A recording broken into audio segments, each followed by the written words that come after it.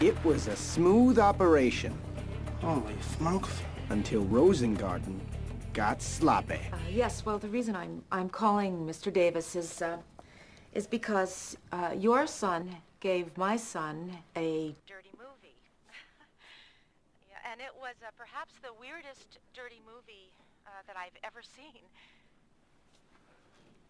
I want to know how Handsome got his hands on something this super dirty. Perhaps you should talk to him.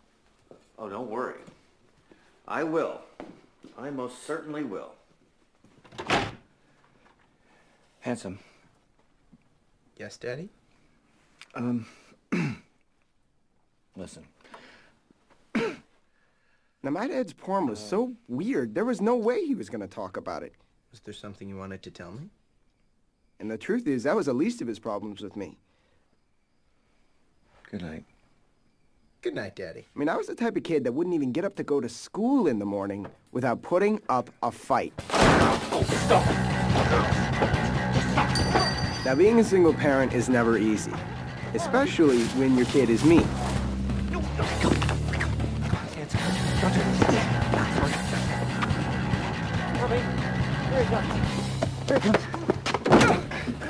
I thought of that move. Basically, we were at war, and I wasn't going to let him win. I am not going to let you win! Now, he used to threaten to send me away all the time, and I would threaten him with running away from home. But Sammy was always there to talk me out of it. That's a big-ass suitcase. Listen, Handsome, I need some help with geometry. You know, some secret help. Geometry. I don't go to school anymore. But everybody has to go to school. Not me.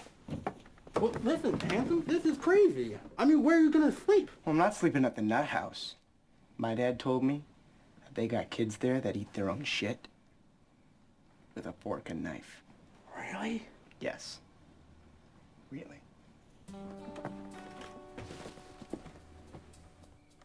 Hello, world!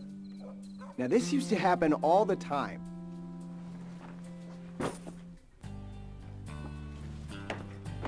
But Sammy knew that I was always going to come back, and I was always going to help him cheat. Did you say something about geometry?